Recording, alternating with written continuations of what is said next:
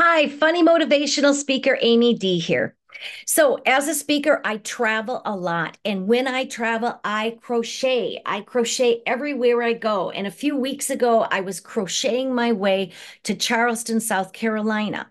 So, we landed. I gathered my stuff up. I'm in the baggage claim area when suddenly this young woman runs up to me. She's 15, 16 years old. And she says, Ma'am, you forgot your crochet hooks on the airplane.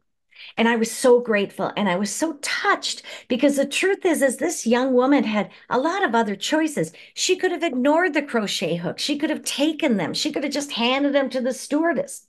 But instead, she decided to take personal responsibility to return this item to me. And it meant so much to me.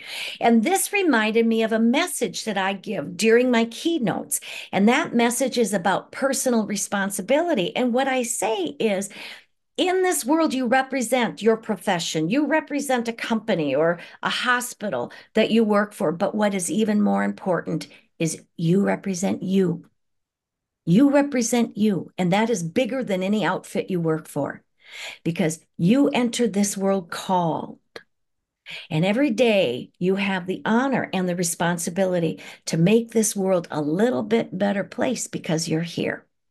So I want to give an extra thank you to this young woman who helped me out with the crochet hooks. And the only other question I would have is, how the heck did you sort me out of everyone else in that baggage claim area? Wow, that's pretty impressive. One of life's mysteries. Have a great day.